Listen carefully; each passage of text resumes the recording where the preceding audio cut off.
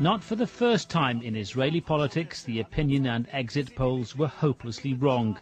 After initially announcing a very comfortable 10% margin of victory, the official result was much, much closer.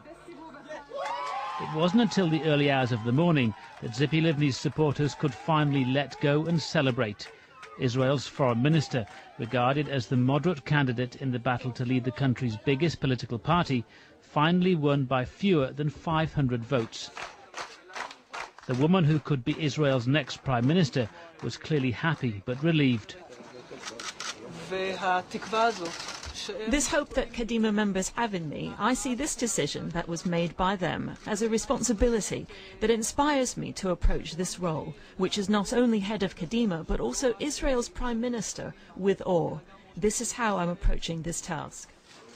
Some of Tzipi Livni's critics, including her main opponent in this election, Shaul Mofaz, say she's politically inexperienced.